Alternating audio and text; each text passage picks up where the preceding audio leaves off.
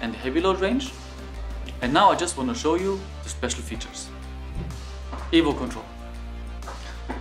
Here I prepared you a simulation for a gliding application.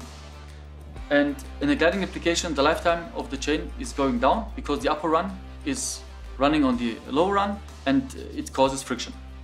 So in order to extend the lifetime of the energy chain, we are working with glide shoes.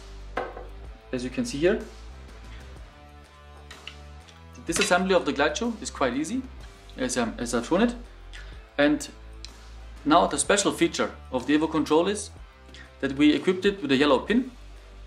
And the yellow pin is appearing after 2.5 mm friction. And then as soon as you can see the pin, that means that the glide shoes in the energy chain should be changed. And the big advantage is that you don't have to change the whole energy chain.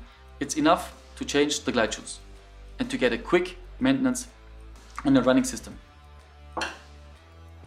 And the assembly of the glide shoe is quite easy.